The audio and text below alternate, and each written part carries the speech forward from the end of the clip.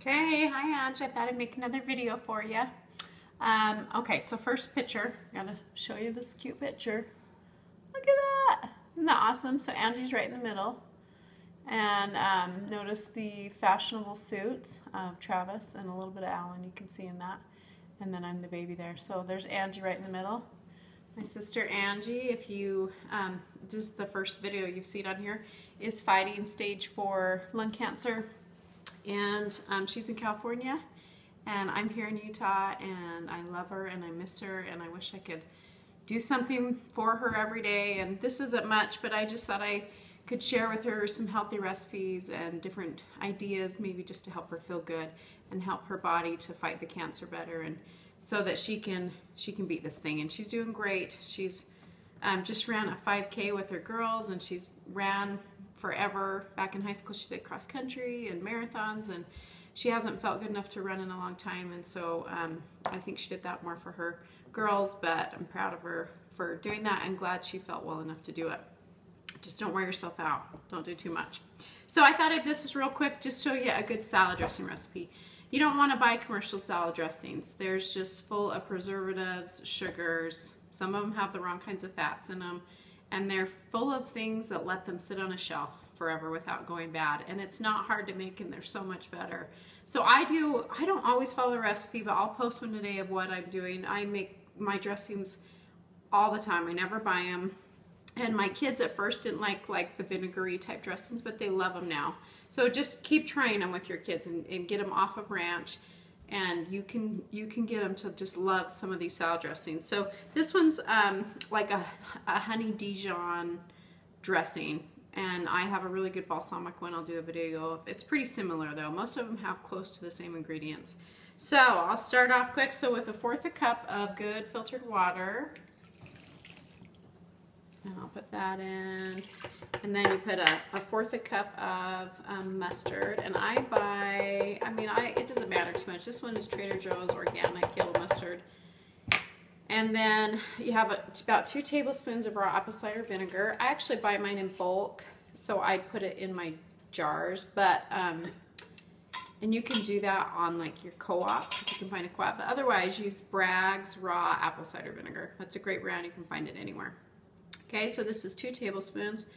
I'm just gonna, it really, honestly, when you taste these, I know some people hate cooking that way. I used to hate, my mom would say, just add a little till it tastes good. But really, that's kind of how it is with this. But I will put the exact measurements of the recipe down, but you can play with it a little bit. So 2 tablespoons of apple cider vinegar, 2 tablespoons of olive oil.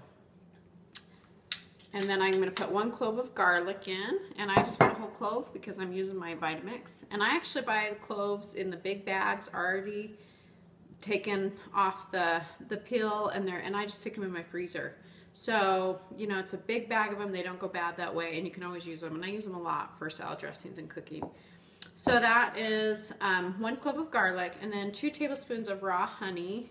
And if you can get local raw honey, that's even better. This one, I ran out of my local honey, and looking forward to farmers markets coming soon. So this is actually just the Trader Joe's organic raw honey. So you can get it, but it's better if you can find honey that's local, then it will help you with your allergies.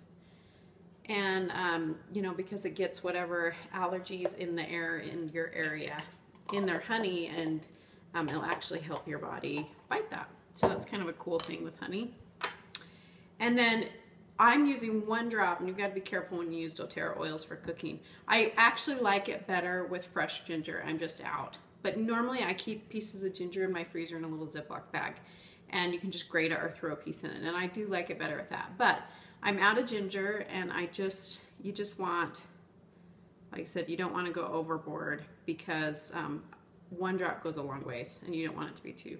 If it's too much, if you have oil, you can always just add some more olive oil, just make a bigger batch of dressing.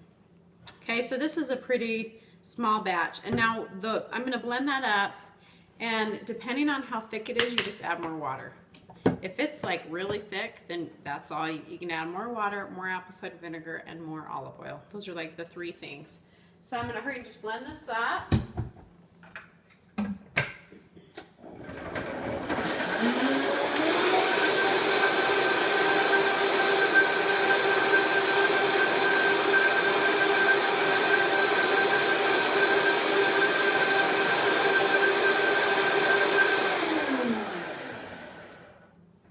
perfect.